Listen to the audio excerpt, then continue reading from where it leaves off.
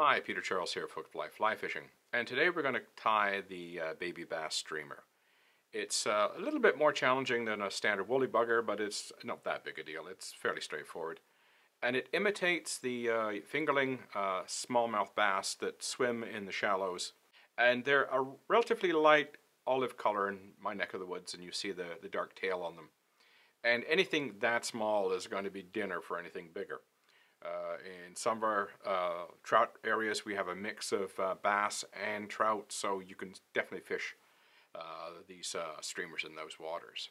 So let's get started and have a look at the material. Our hook today is a size 1 salmon single. I prefer salmon hooks because the up eye has the hook riding more level, but if you wanted to use a standard down eye streamer hook, you could. Our thread is a Uni-Thread 6/0 in olive.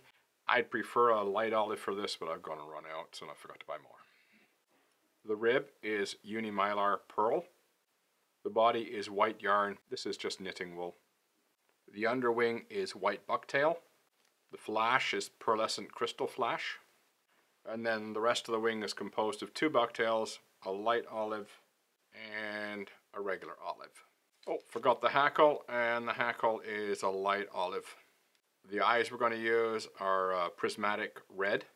Remember that smallmouth bass have red eyes, so that's the reason for that. And we're going to keep those eyes on with Danville's monofilament ultrafine. So, let's get started tying the fly. Since this is a salmon hook, it has a loop eye, so the first thing we do is bind that down.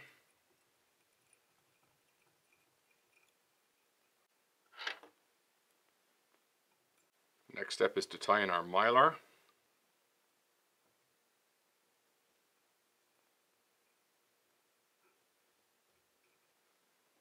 Now our yarn.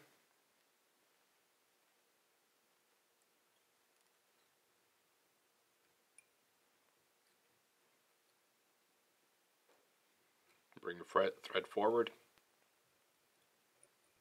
Now, we've got a bit of a lump there where I tie the material in, so start by holding your yarn tight while you're on the lump, and then as you come off the lump, back off on the tension, and you'll get a nice smooth flat body. Just going to wrap this on the bottom.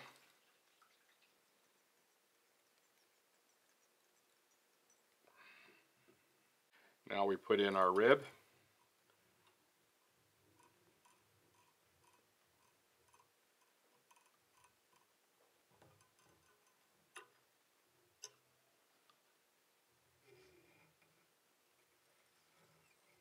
The next step is our hackle, and I've trimmed off most of it, and I've just left that little triangle at the front for as a tying in point.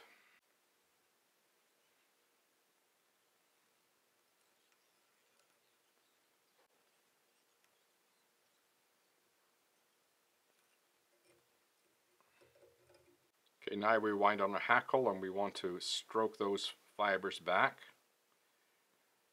So when we wind it on, they stay back.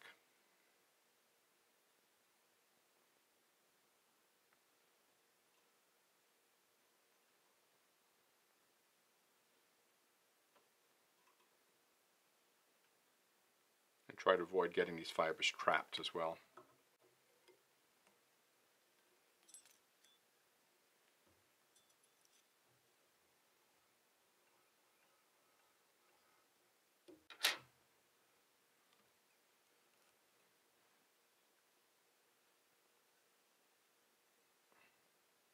Okay, the next step is the white bucktail, and we're going to stack this using a hair stacker. And the purpose for using a hair stacker is to align the points of the bucktail. Just wrap it on the table, keep it level, grab the tips. Now I'm going to choose a point of my vise as a measuring point, roughly double length of the hook shank. I'm just going to use a pinch loop. Make sure it's on there nice and square. Now I'm going to lift this up and trim this off. Now you've seen me, if you watch some of my other videos, you'll see that I cut that off ahead of time. I'm showing you a different method this time, where you can cut it off while you're tying it on the fly. There's advantages to both ways. Now we're going to put on the crystal flash. If you've not used crystal flash before, don't take it out of the bag. Cut the corners off, and then you just come in with your bodkin and pick out what you need. I just need 3.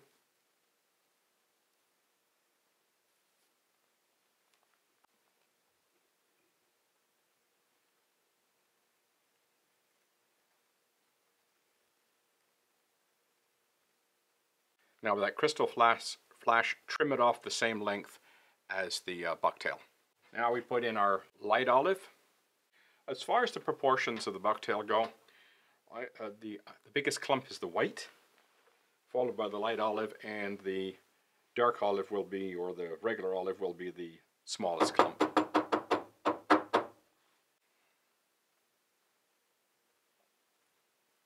Again, use a pinch loop, pull up. When you check to make sure it's sitting correctly, give it a tweak if it isn't.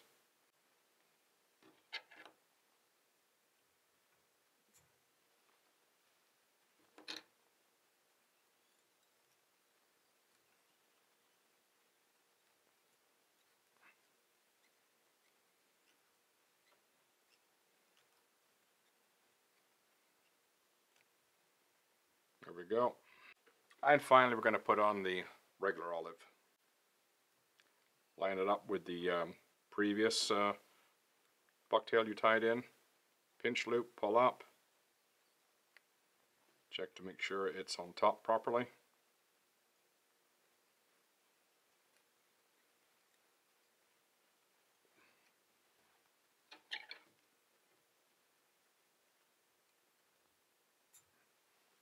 Now you get why I don't always use this method. We end up with these strays sometimes.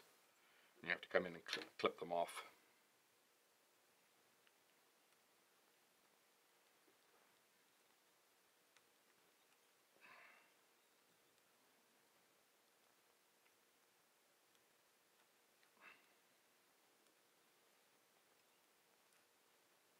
This method of putting in bucktail is a little quicker than the trimming I was showing you earlier, which you have to sort of be a little bit more accurate with your method.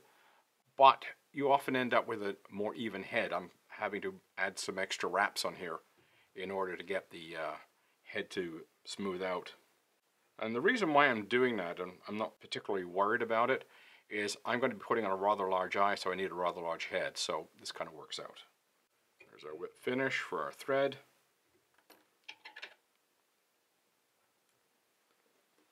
Now we're going to come in with our mylar stick-on eyes. Just pick them off with your bodkin.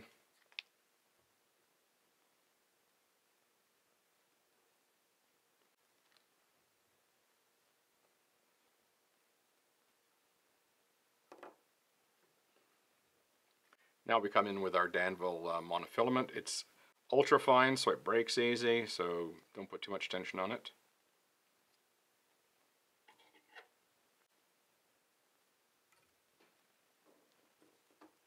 Grab the eyes and wrap over them.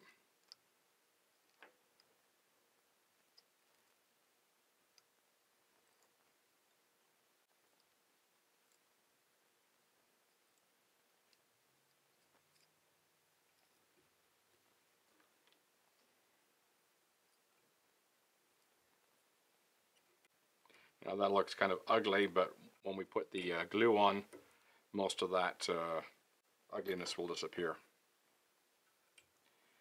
The next step, we're actually going to remove it from the vise because we're going to paint on the black tail of a baby bass using a marker. So all I'm doing is pinching the fibers together and coloring it with the marker. Here we have the dark tail. So now we're ready to do our head cement. I'm going to start with UV glue.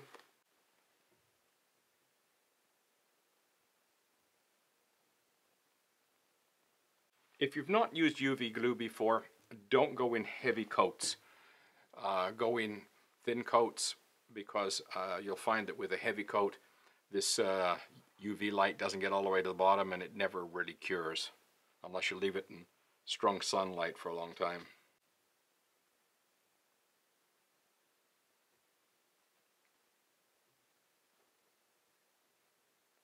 To finish off, we're going to put on some top coat, which is something women use on their fingernails. It's not nail polish, it's top coat. It's meant to go over other polish or glues. So that's why it works on this application as well.